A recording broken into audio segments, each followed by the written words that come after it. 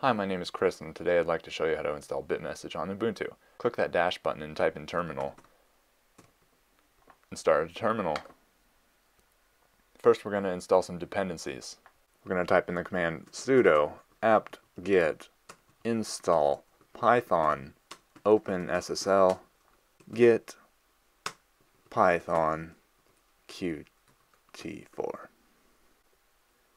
Click enter. Put in your password, and it'll download the packages. I've already got them, so it did nothing. I'm going to clear my terminal. I'm going to make sure I'm in my home directory by doing cd with enter.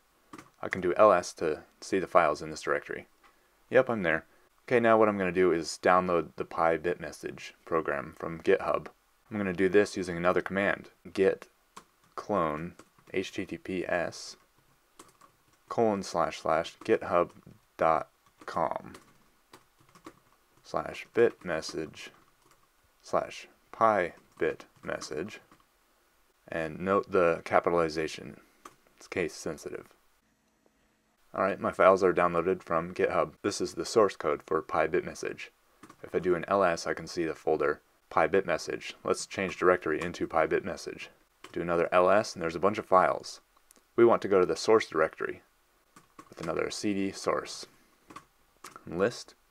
There's one program in here we want to run, which is the main program. It's bitmessage main.py. And now Bitmessage starts. This terminal you can ignore because it gives you a graphic user interface. Now I'm going to show you how to create a Bitmessage launcher in your dock, and also get rid of this terminal with all the output that isn't helpful if you're not a developer. I'm going to go up one directory and list. Here we see a desktop directory. Let's go there and list.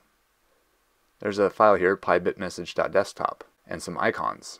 Let's open the pybitmessage.desktop using gedit.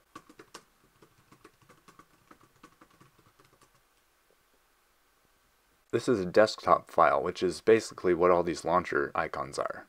There's an important line in this file, the exec line. This is the command that is run when you click one of these launchers. We're going to change this exec line to point to the Bitmessage Python file. We're going to give it an absolute path. It's in home, followed by my username, which is Bitmessage test, a user I created just for this video. Then pybitmessage,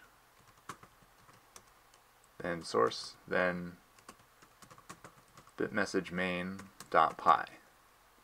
And we don't need that %f. The icon is going to be similar. The icon file is in home bitmessage test, pybitmessage, desktop, canicon.svg. If you're doing this yourself, make sure you change the username to match your username. Your username shows up in the terminal before the @ sign. Alright, that looks good. Now we'll save that and close. Now we want to drag this pybitmessage.desktop file onto our panel. To do that, I'm going to open Nautilus with a period right after saying open Nautilus in this directory. There we go. Let's drag this desktop file onto the panel. There we go. Let's move it up there. Now when we click it, it opens up Bitmessage and it's ready to go. Okay, let's go over to the Identities tab and make a new identity. We're going to use the default settings here and type in a label. I'm going to put in Chris because I'm the only one that sees this. I'm going to push OK. Now my new address is being generated. From here I can right click and do copy address to clipboard.